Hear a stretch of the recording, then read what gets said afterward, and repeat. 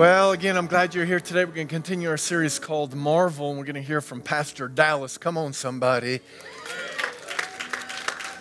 I just want you to know that Pastor Dallas, he has an anointing on him. He does. And he was God ordained to come to this church. He heard God. We heard God. And he's growing his anointing. And so I just felt the Lord just impress upon my heart. When you're listening to him, you're not listening to a youth pastor. You're listening to a man of God. Okay, you're not listening to a worship pastor, and he does both of those things, but you're listening to a man of God. And so I want you to lean in because he's got a word today. I know that it can transform your life. Reach your hands out to Pastor Dallas. Father, in Jesus' name, I just thank you for Pastor Dallas today. I thank you for a special anointing on his life. May this be a day where the anointing flows like it's never done before. We thank you for it. We receive your word through him today. In Jesus' name I pray. Amen. 1 Corinthians 14:33 says, "For God is not the author of confusion, but of peace."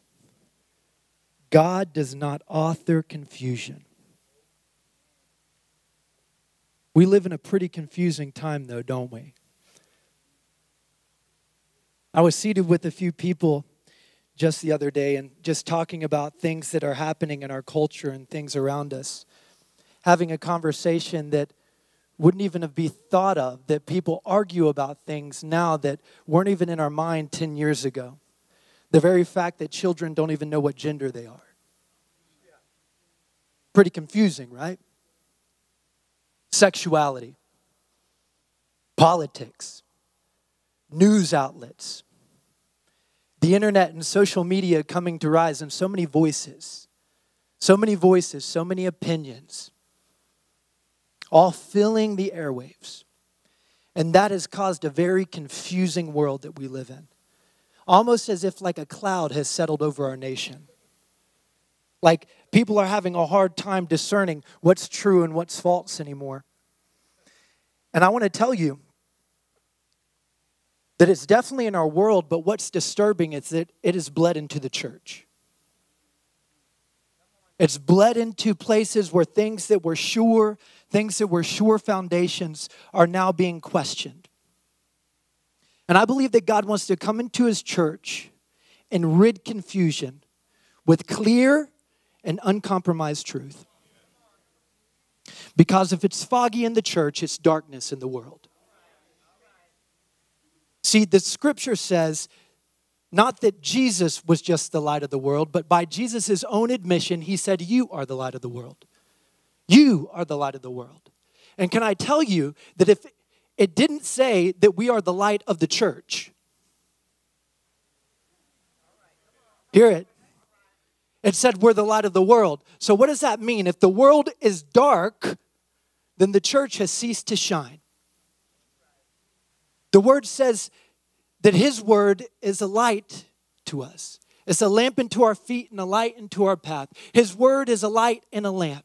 But it seems that his word has been compromised and diluted so that the light doesn't shine anymore, that it's gotten dark in the church and it's gotten even darker in the world. And I want to tell you that we got to do something about it. So today I want to talk a little about the cause of that and about how to overcome it. And what we're going to do is look at a man named Micaiah. Everybody say Micaiah.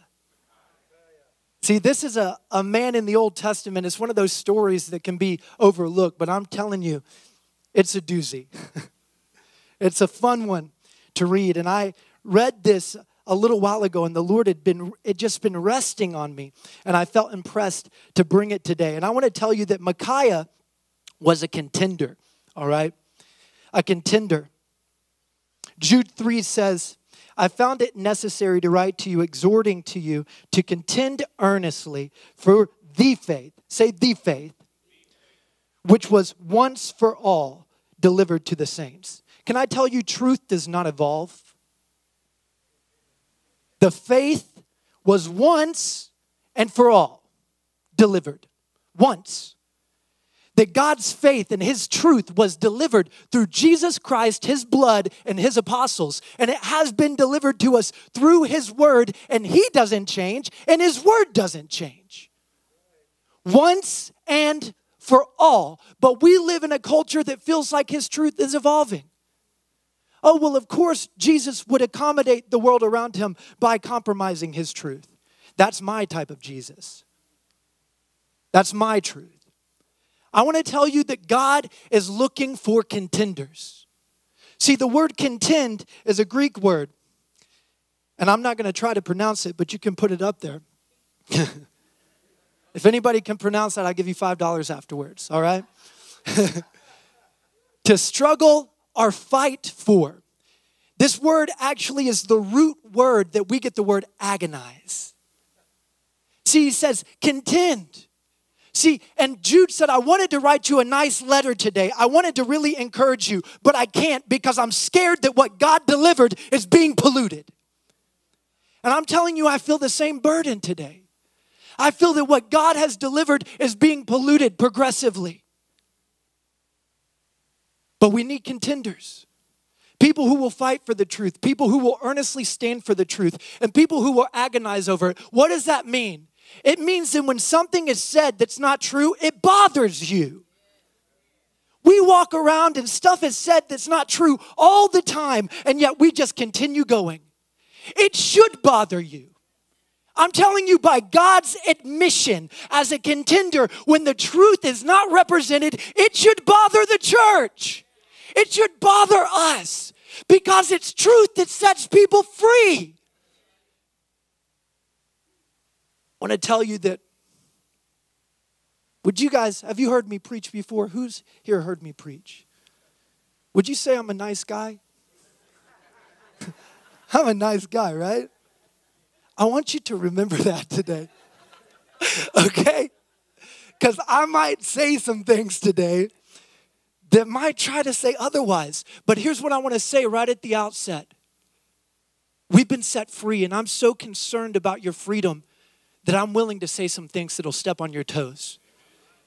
Because Jesus set us free, and yet we're back in bondage. And I want to tell you it's the truth. And sometimes it's the most offensive truth that is the most politically incorrect. And the enemy wants to silence that truth because he knows that people won't get free unless it gets spoken.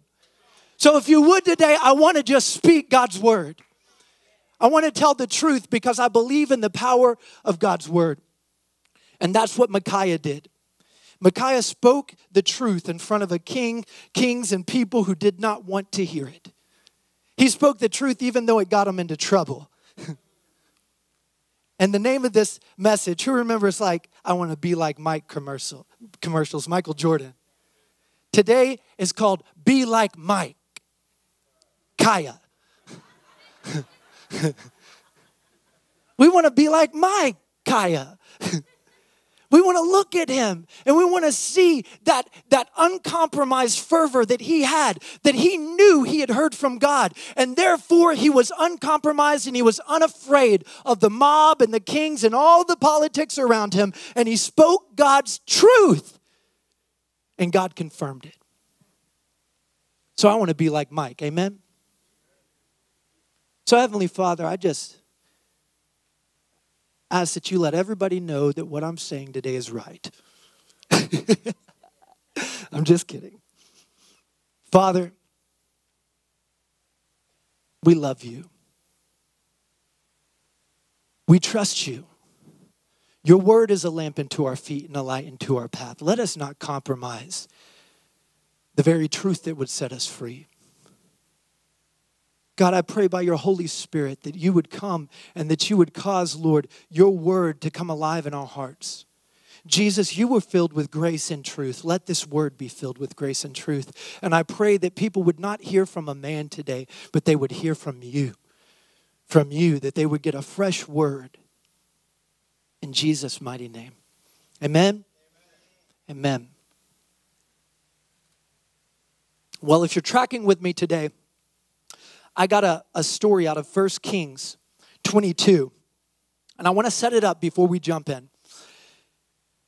It starts with two kings meeting together, King Ahab and King Jehoshaphat. King Ahab was an evil king. You ever hear Jezebel? Ooh, Jezebel. He was married to Jezebel. And Jehoshaphat was a good king. Who remembers the story where the king calls the worshipers out and the worshipers go to battle first and then they won the victory because the worshipers went out? Anybody know that story in the Bible? Pretty cool story, right? That was Jehoshaphat. It's amazing. But here's what happened. They joined together because King Ahab was king of the northern kingdom and Jehoshaphat was king of the southern kingdom, which was Judah. And they decided to meet together because Ahab wanted to go to war. And he said, why don't we join together?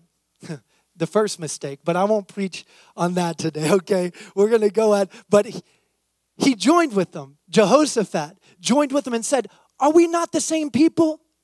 Your people, my people, you're Israel, I'm Israel. And I want to tell you that not all of Israel was Israel before God's eyes. And not all the church is God's church before his eyes. So I'm just saying, we're going to touch some of those things today. So they join together and they decide that they're going to go out and fight these people. But Jehoshaphat, the good king, he decided to say something. Here's what he said. He said, okay, I'm with you, but can we have a prophet come first? Because that's a good thing to do. Can we hear from the Lord first? King Ahab's like, of course, I do that every time. Sure he does. And he calls forth 400 of his own prophets. And those prophets go, oh, mighty king, you're so great, Ahab. You're the best. You and Jezebel are amazing, you know, and your paycheck's great too. And they say, Lord, go into battle and you're going to win. You're going to win. And something set with Jehoshaphat. He sat there going, is there somebody else who could talk? He did. He goes, is there yet another prophet in the land? And then Ahab said this, well, there's one, but I hate him because he never says anything nice about me. He always speaks trouble. And Jehoshaphat says a king shouldn't talk like that. We need to go get him. Amen. Jehoshaphat was a good leader. And you see some of that coming out. Luke 6:26 says, woe to you when everyone speaks well of you, for that is how their ancestors treated the false prophets. That's Jesus speaking. George Orwell said, the further a society drifts from truth, the more it will hate those who speak it. He was hated for a good reason. So, we jump in the story, and I want to read from 1 Kings 22, 10 through 29. And I want us to read, and I'm going to make some parallels to our culture along the way with this story. So track with me, starting at verse 10. It says, King Ahab of Israel and the King Jehoshaphat of Judah, dressed in the royal robes. They were sitting on their thrones at the threshing floor near the gate of Samaria. All of Ahab's prophets, say Ahab's, were prophesying there in front of them. So this is the second time these prophets are before them. One of them, Zedekiah, son of Kenana, made some iron horns and proclaimed, this is what the Lord says. With these horns we will gore the Arameans to death. All the other prophets agreed, saying, yes. They said, go up to Ramoth Gilead and be victorious, for the Lord will give the king victory. See, this is another time, this is the second time where they call the prophets before them and they're dressed in the royal robes and all of these prophets are just speaking, go king, mighty king, y'all are going to win, y'all are going to take the land. And I want to tell you something, that these were puppet prophets. They were puppets. And I'm going to unpack that in a little bit. But here Micaiah comes on the scene, verse 13. Meanwhile, the messenger who went to get Micaiah said to him, look, all the prophets are promising victory for the king, Micaiah. Be sure that you agree with them and that you promise success. Puppet peer pressure. But Micaiah replied, as surely as the Lord lives, I will only say what the Lord tells me to say. Hallelujah. We like Micaiah, right? Be like Mike. When Micaiah arrived before the king, Ahab asked him, Micaiah, should we go to war against Ramoth Gilead or should we hold back? I love this. Micaiah replied sarcastically, yes, almighty king. Oh yes, go up and be victorious. The Lord surely will give you victory. And then the king replied sharply, how many times must I tell you to tell the truth when you speak before the Lord? It makes me think, how many times has he done this? Micaiah comes and he has no respect for this king. He's like, you're a joke. This whole thing's a joke. Sure, go up, you'll win. Are we done here? Okay. And here's what that king said. Didn't I tell you, Jehoshaphat? He never prophesies anything but trouble for me. Trying to discount him. But then Micaiah gets real and he says, okay, listen to what the Lord says. I saw the Lord seated on his throne with all the armies of heaven around him, on his right and his left hand. And the Lord said, who will entice Ahab to go into battle against Ramoth Gilead so that he may be killed? There were many suggestions. And finally, a spirit approached the Lord and said, I can do it. How will you do it? The Lord asked. And the spirit replied, I will go out and I will inspire all the prophets of Ahab to speak lies.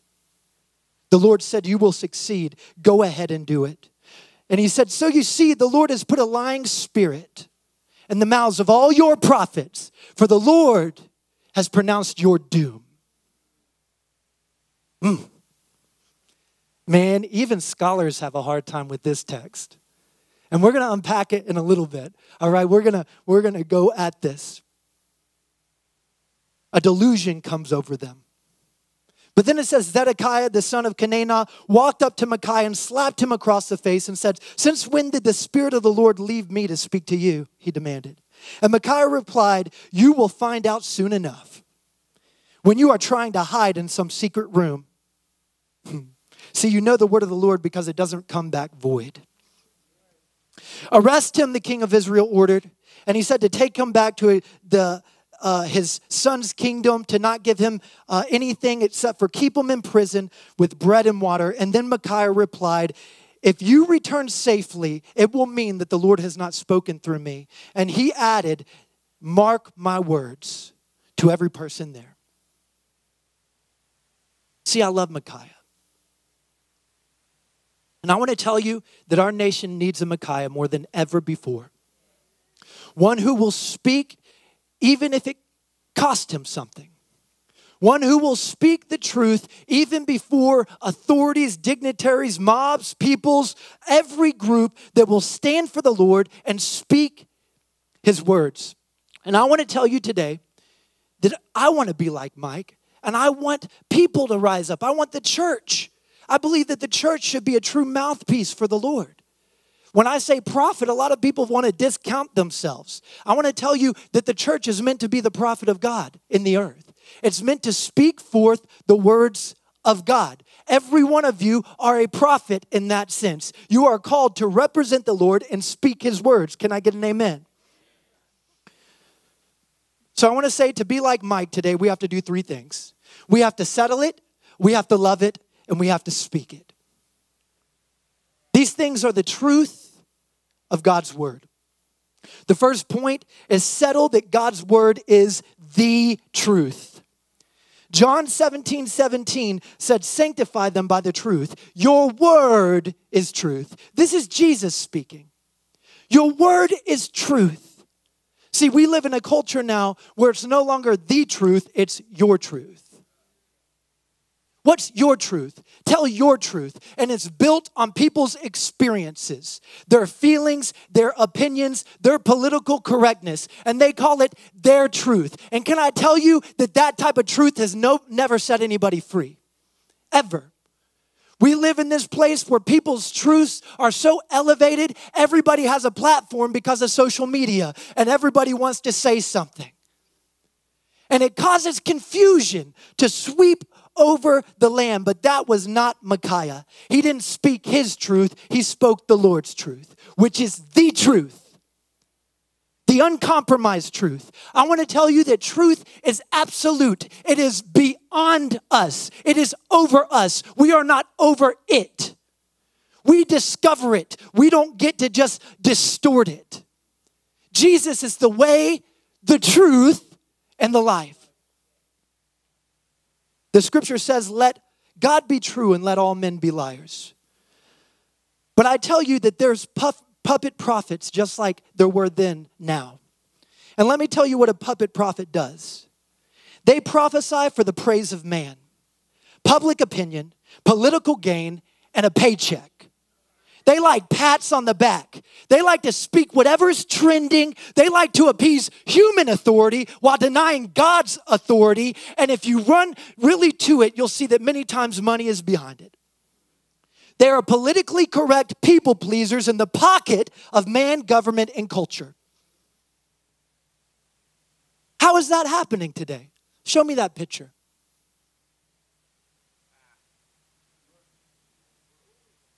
Picture says 1,000 words, right? Oh, don't get mad at me. Show me the next one. Public opinion. Man's thoughts. Man's opinions. Don't get anybody upset.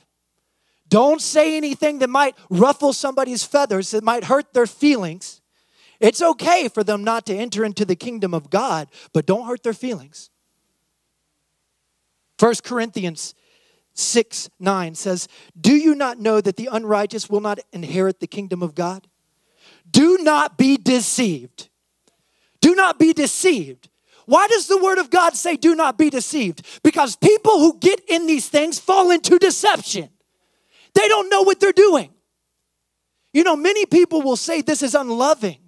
But I want to tell you, if I were to work at a place and I was overseeing a group of people who were suffering with blindness, and their favorite activity just happened to be playing in the street, would it be unloving for me to say, you don't get to play in the street?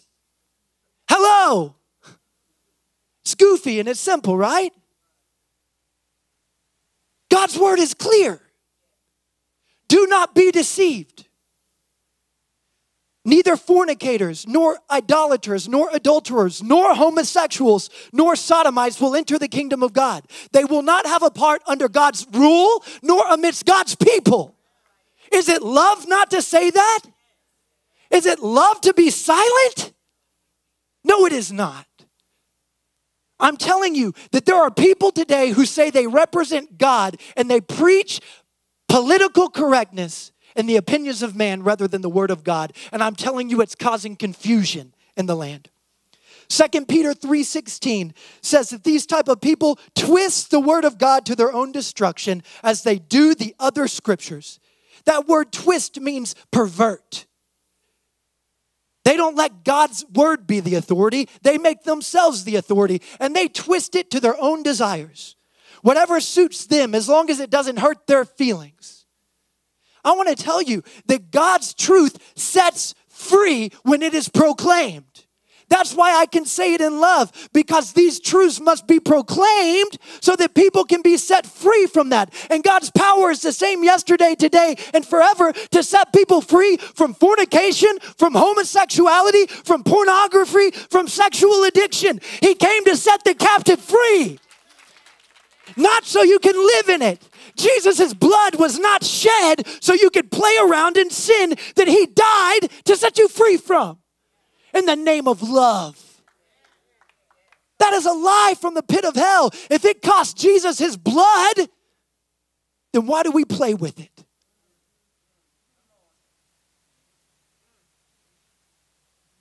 Micaiah was not that type of prophet. He stood before the king not looking for his favor. He stood and spoke a truth that was very unpopular and did not get a pat on the back. He got put in prison. And so did the early church. So did the people who gave us the faith that we live today. And we need to contend again because it's being lost, because we have a bunch of spineless Christians who are acting like they're in love and they're in fear. Oh, I'm going to tell the truth today. It's fear that causes these people to be silent. Not God's love. Because if you see blind people playing in the street and you pass by, that's not love.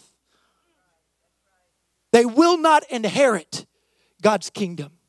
And anybody who says that they're of the Lord and they preach that message is in a lie.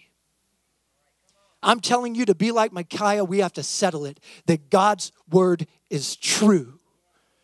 His word is the truth. I'm telling you, I believe the word of God. From the start to the finish, Genesis to Revelations, I believe the maps.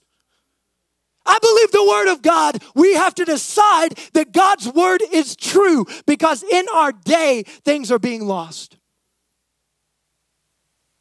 Jesus said, on this one I will look. The word of God says, the one who is contrite and who trembles at my word. Trembles at my word. His word is not a suggestion. It is the authority. Jesus is the word of God made flesh. So we must settle it. And we must not only settle it, we must love it. We must love the truth. Blaise Pascal, a great Christian philosopher, said this: truth is so obscure in these times and falsehood so established that unless we love the truth, we will not know it.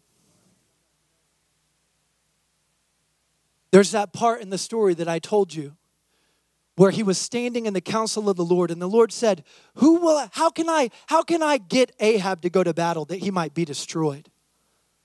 And one says, I'll deceive all his prophets. I'll fill the mouth of all his prophets, so then he'll go to war, and then he'll die. See, a lot of people have a problem with that text. They chalk it up to Old Testament, New Testament. But I want to show you something in the New Testament. Amen. After the blood of Jesus, we're in grace and truth. Amen. This is the New Testament, and this is what it says in 2 Thessalonians, and it sounds strangely familiar to that encounter that Micaiah said, that he stood in the council of the Lord. 2 Thessalonians says, speaking of the enemy, he will come and he will use every evil deception to fool those on their way to destruction. Because they refuse to love, say love, and accept the truth that would save them. You see, it's not enough just to be casual. You have to love the truth. You have to love the truth, especially in a time that is confusing as ours. So God will cause them. Hear that? God will cause them to be greatly deceived. And they will believe these lies. Then they will be condemned for enjoying evil rather than believing the truth. When you love the truth, lies bother you. When people reject a love for the truth, the only thing left is to believe lies. And I want to tell you, we talk about loving people, and we do, and I do. And God said, love God with all your heart, mind, soul, and strength, and love your neighbor as yourself. But a part of God is truth. It is as unchanging as He is. And if you're not loving the truth, you cannot love people. There's people who really love people. They get along with people, but they're not right vertically. And their love is irrelevant in getting people from here to there, from earth to heaven. I want to tell you that your love needs to love truth. You need to commit yourself, like Micaiah, to love truth. Because when you don't love truth, you are open to deception. Another translation of this says, because they did not love truth, God will cause a delusion to fall over them. And they will believe lies. I want to show you a picture of something that is the epitome of delusional. And this just happened like 2 weeks ago. Show me this next one. This is a news post line. And this is Madonna, the queen of pop. And here's what she said. She tells Pope Francis that Jesus would be pro-choice. She said it clearly. Because, of course, she would speak for God. Yeah. She thinks that way. So all the puppet prophets have a puppet God too, that they make in their own image, who says their opinions, and they say it is God's opinion. I want to tell you very clearly that these are not political truths today. Some people might be like, oh, this is political. No, it's not. These truths were written in God's word before there was ever an America. These truths will be in God's word when our nation is gone and the next eternity comes. His words are unchanging. Not one jot or tittle will be taken from them until heaven and earth passes away. Let me tell you what God's word says on this matter. Job 31:15. Did not he who made me in the womb make them? Did not the same one fashion us in the womb? Psalm 139 says, he knew me and knit me together in my mother's womb. Jeremiah 1 says, before I was even born in my mother's womb, he knew me. He knew my days. God is the author of life, not confusion. God is the one who gives life. And I want to tell you that life is in the blood. Scripture says that life is in the blood. And who remembers the story of Abel and Cain, where Cain killed his brother? And God goes to Cain and said, where's your brother, Cain? And he said, am I my brother's keeper? And God said, don't you know his righteous blood cries out to me from the ground? Can I tell you, innocent blood cries to God? Abraham Lincoln said this. He said, during the Civil War, this is his assessment of the Civil War. He said, I want the war to be over. But he says, but if the blood that was shed by the lash must equal the blood drawn by the sword and bayonet, let it be said altogether that God's judgments are true and pure. If you didn't catch that, what he's saying is the Civil War was God's judgment for the innocent slave blood that was shed. And that God was requiring blood for blood. What if God were to require the blood of millions and millions of babies in one generation? Because that blood speaks to him. I'm telling you, because the church doesn't stand in the counsel of God, they don't say these things. But God hates abortion. And he sees it as murder. I'm telling you the truth. It is not political to him. It breaks his heart, who has a dream for people, and it's stifled and aborted out by the plans of man. On the altar of inconvenience and sexual immorality, with pop icons standing up and puppeting as if they speak for God. That is called a delusion, and those who listen to it are caught up in it, and they will receive the judgment of it. Do not be deceived. God hates abortion. He hates it. Settle it. Let God's word be true, and let confusion leave from the church's midst. My mother prayed a prayer over me when I was growing, and it was that I would desire truth in my inward parts. I didn't understand that prayer as I was growing up because I didn't follow the Lord for a while. But she would pray from Psalm 51 that I would desire truth in my inward parts.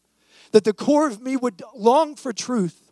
And I'm telling you, you need to pray that prayer. Lord, let me desire truth in my inward parts. Let me love the truth that sets me free. Even if it hurts, God, let it set me free. Even if I have to go under the blade of your sword, let it cut out the cancer. Let it cut out the confusion. I want the truth because I want to be free from deception.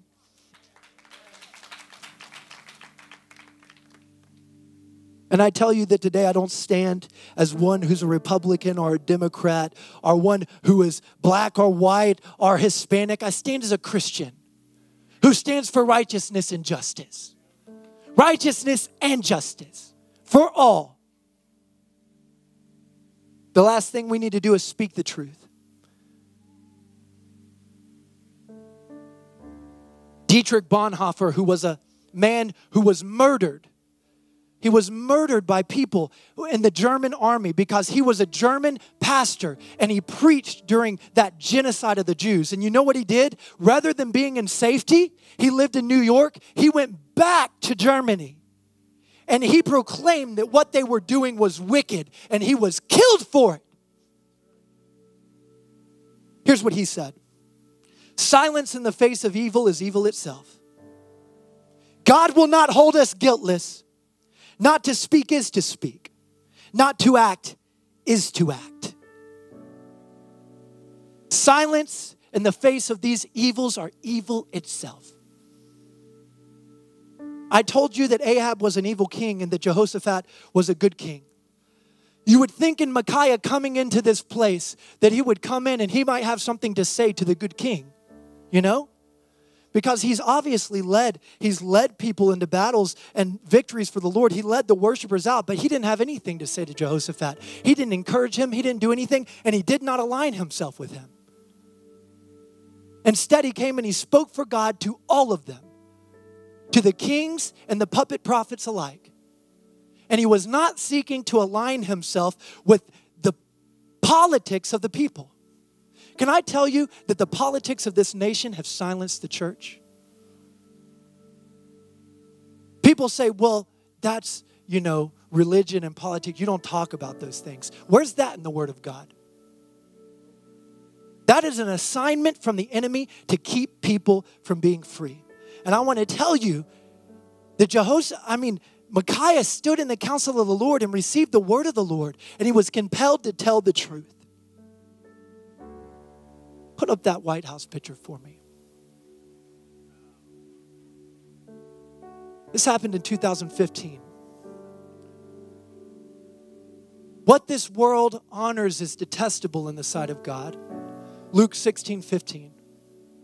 Godliness makes a nation great, but sin is a disgrace to any people. I want to tell you that I've been blessed to be raised around many different cultures and many people. Even my God family is an African-American family, and we were raised together. My brother Sabor, Shakur, my Aunt Sakina, and I went to a graduation, many African graduations, and it's funny, like in the African cultures, you have many aunts and uncles, and they're not really your aunt and uncle, are they? I'm African like that. I get that. I got lots of aunts and uncles, Auntie Sakina, Uncle Melvin. That's my family. We were raised together. We love each other. And I want to say that being close to all those cultures has been such a blessing to me. And growing in this church has been such a blessing. I love it. Through every tribe and every tongue, he's represented. He's not a white Jesus or a black Jesus. If he's anything, he's Jewish. He's brown. And he's the King of Kings and the Lord of Lords. But I want to tell you something that broke my heart today. I knew a group of people who looked different than me. And when this president was elected, they celebrated. And I understand why. Because it was a great step forward for our nation as a whole. That's amazing. It was worth celebrating. I'm glad that there was celebration. But then when this happened, there was silence by the same people who celebrated. Can I tell you that silence is perceived as consent? And that's called confusion. When the world looks on at this and the same Christians who celebrated were silent, that produces confusion. The floodgates have opened in our nation since then. You know, that was 4 years ago, and back then it wasn't on the table that kids didn't know their gender, that there were drag queens. Now you see pedophilia in the news. Because foggy in the church is darkness in the world.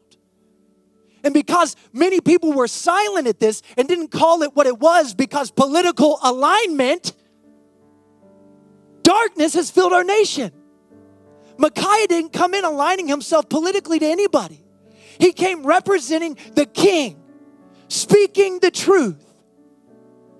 I'm telling you that this is wrong and it is sin. And because it was exalted in our nations, we are reaping the benefits and our children are under the deception now.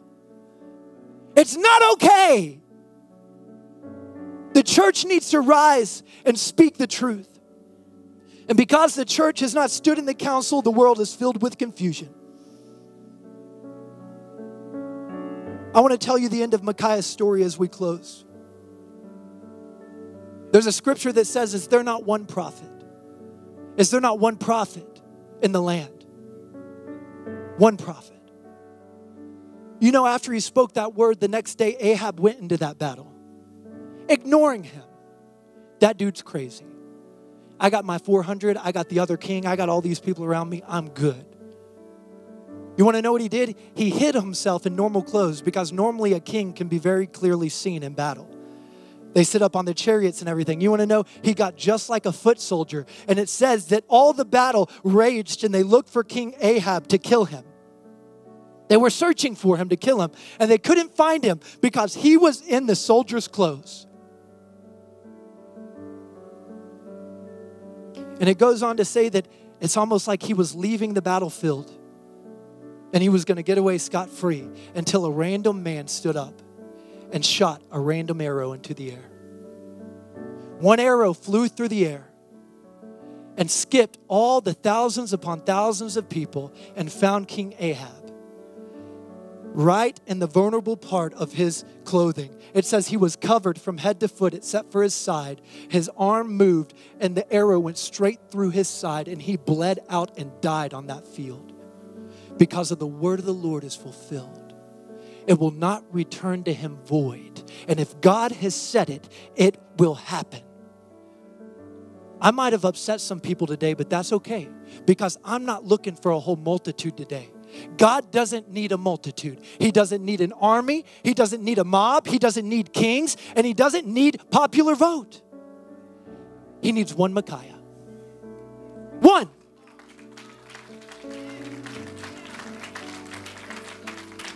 One person. And I ask today, are you willing to settle it that God's word is true? Are you willing to love it and rid this world of the delusion? And are you willing to speak it and disavow yourself from any allegiances politically that would keep you from speaking God's truth? Be God's mouthpiece today. Decide that I'm going to speak the truth because I care enough about people to speak the truth that will set them free. Will you stand with me?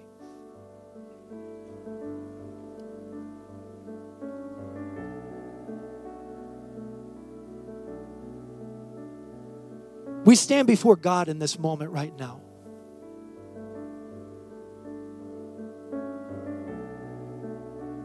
I want to ask you, if you're willing to settle it in your heart, that God's word is true and let men be lies. That you say, God, I would desire truth in my inward parts. I want to love truth, God. And I want to speak the truth when it's necessary, so that people can be set free, so that confusion can be lifted from the land. If you say, I want to be a Micaiah today, I want you to lift your hand before the Lord. Lift it high before the Lord. Now put both hands up before the Lord. Father God, I thank you, Lord. I thank you, God, for setting apart a people in this room right now. These hands that are lifted, God, let your anointing come on them now, God. An anointing that is no longer afraid of popular opinion. It is no longer afraid of politics. It's no longer afraid of what men call important, Lord, but they sit in your counsel, God. I pray that they would hear your voice, God, and that it would break through the noise. That they would know clearly that homosexuality is sin and it sends people out of the kingdom, God. That they would know clearly that abortion is murder, God. And that they would not play politics, God. And that they would not align themselves with these politics that keep them silent in the face of evil. God, we commit today to speak the truth. Say, Father God, I commit to speak your word, even if it gets me in trouble. Because I know it will set the captive free. And you will confirm your word.